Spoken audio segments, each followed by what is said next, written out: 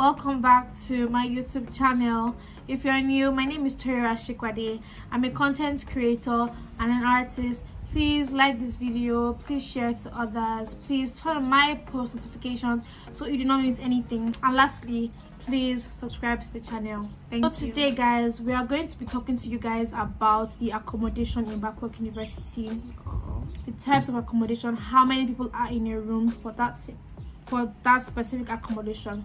So please watch the end of this video, because like I said, you might never know when exactly in the video that one very important information is said. So please watch the end of the video and don't forget to like and subscribe. Without further ado, let's get right into the video. Normally we have three types. We have classic, we have premium, and we have regular. So classic is like 4 in a room or 5 in a room. Premium is like 6 or 7 in a room. Then regular is 8. Classic is obviously more expensive than premium. Premium is obviously more expensive than regular.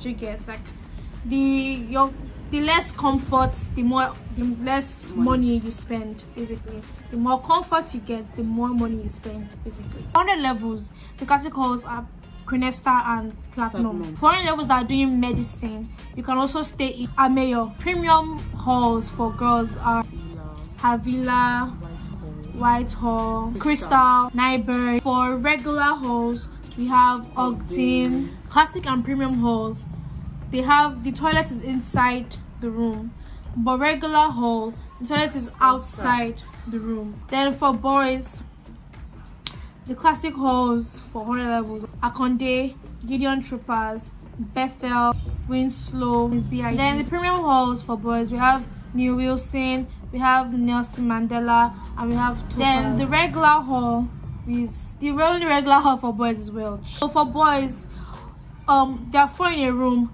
but Gideon Troopers is just 2 in a room. And that's actually a medical hall. And that's a medical hall, yes. Just like how for girls, the medical hall is it's a mayor. It's not 4 in a room actually, it's actually 2 in a room, and most rooms that you can even just see one person in the room. So that's just for medical students. Then for premium, it's all 6 in a room, but Gideon Troopers, it's 5 in a room. Like normally it's 6 in a room, like I said before at the beginning, but for Gideon Troopers it's 5 in a room. And for girls too, for Crenesta now, it's now 5 in a room. Yes. That's a classic hall. For Crenesta it's now 5 in a room. Before it used to be 4 in a room, but now it's 5 in a room. Yeah, 5 is for final year students. Final year students, it's 2 in a room. Exactly. Although this video is probably going to be short, but we just have to tell you guys, you know, what and what. Please like this video, please share it to others that might need it, and if you have any other questions you want to ask, please ask in the comment section. I'll definitely reply you as normal. And yeah, you can follow our socials. It will be in the description box below, so please follow it, me and hers, and don't forget to subscribe. Bye.